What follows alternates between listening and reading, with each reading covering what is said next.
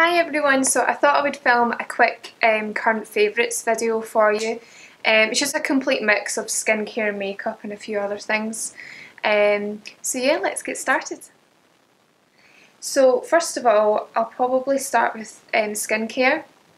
So I normally use the Liz Earle Hot Cloth Cleanser, which I absolutely love. But I thought I'd try something else, and I noticed that No. 7 do a hot cloth cleanser, and I absolutely love it. You get 200 ml. It's really gentle on your skin as well, so I absolutely love that. I'll buy that again. And I just use a muslin cloth, and you can buy these in packs on Amazon, which is great. So I've got loads of them, and I use a new one every day. I also really like their moisturisers, so I've got the Beautiful Skin Day Cream, I've got the normal to oily, and I've also got the normal to dry. My skin is normally oily, but at the moment it's quite dry, so I kind of vary between them both. And both have SPF in them, which is great. Sticking with skincare, I thought I would try the La Roche-Posay, I think that's how you say it, SPF for your face, and it's 50 plus, which is amazing. It's meant to be really lightweight, so that's why I thought I would try it. A lot of SPFs are really greasy. Again, my skin's really sensitive at the moment and I'm going on holiday soon and I don't want to burn my face. So I thought I'd buy this and try it and see what it was like under my foundation, and it's really lovely under foundation. It just sits really nice, so yeah, really like that as well. Moving on to makeup.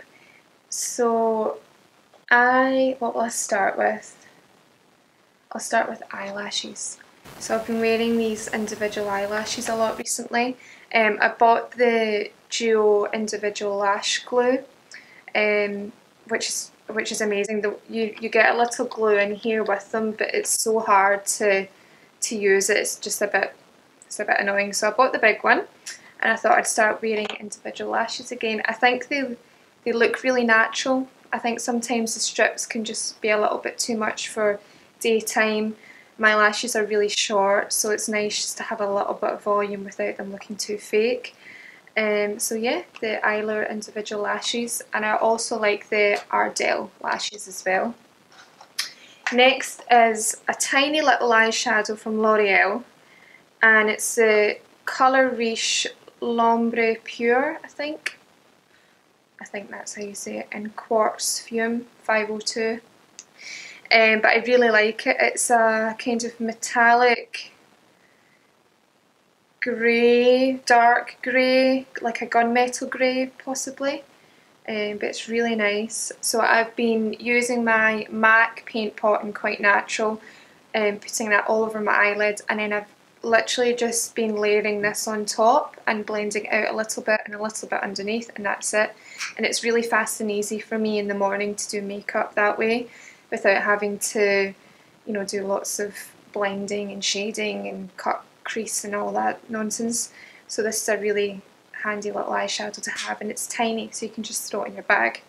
So I love that. Next, I'm so pleased I bought this. It's the L'Oreal Paris Glam Bronze Cushion de Soleil Fresh Glow Bronzer, and that's it there. So it's one of these cushion applicators. I don't really know how to describe it. You're meant to use this little powder, this little puff that you get with it, and just dab it on and do that with it, but I don't. I use the Real Techniques, what brush is this? Buffing brush, and I just dab it in and then buff it into the skin, but it's really natural. I'm quite fair, so I just like to have a nice glow without it being too harsh. I really, really love this. I was really surprised that I liked it, but I love it. And I'll be taking that on holiday with me as well. Talking about glow, the next thing is the Benefit What's Up highlighter, and I spoke about this in my highlighters video that I did as well. It's a really beautiful champagne-y kind of gold highlight. I really like that. Again, really nice for the summer and holiday. You can put it straight on, or you can just dab your finger and put it on that way. And I'll be taking that on holiday as well. So these are kind of like holiday essentials also. What else have I got? So I think that's, oh no, I've got one other thing. Oh, I've lost it. No, it's here. So my lovely friend Gillian sent me a Charlotte Tilbury lipstick. She had an extra one, I think, and she sent it to me, which I thought was really nice. She knows how much I love makeup, and she's probably got more, if not the same amount of makeup as me, Gillian. It's crazy. So it's Sexy Sienna, and it's a really lovely peachy coral tone. I've got it on just now. It's a matte formula, so my lips are a little bit dry at the moment, so I can only wear it for so long. But I really like it. It's really creamy. I think it's just unfortunate that my lips are so dry because it is actually a very creamy lipstick, and it smells so nice. I think it smells of vanilla. So yeah, I love that.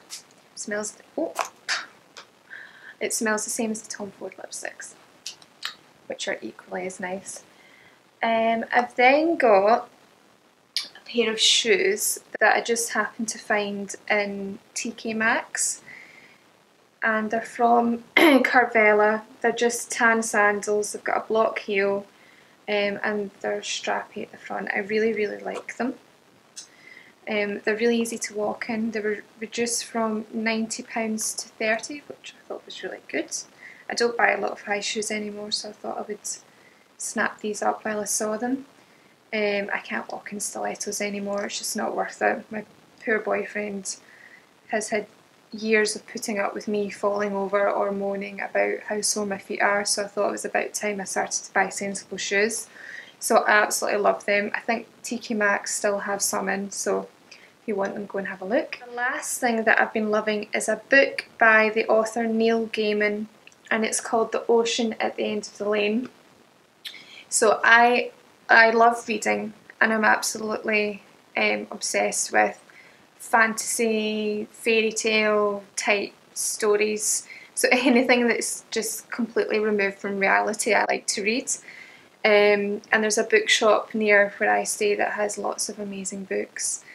So I really enjoyed this. It's a dark fantasy, and it's about a little boy who becomes friends with a girl who lives on a farm that has a pond that she calls the ocean, and the little boy doesn't believe that it's the ocean, but it turns out it is, blah blah blah.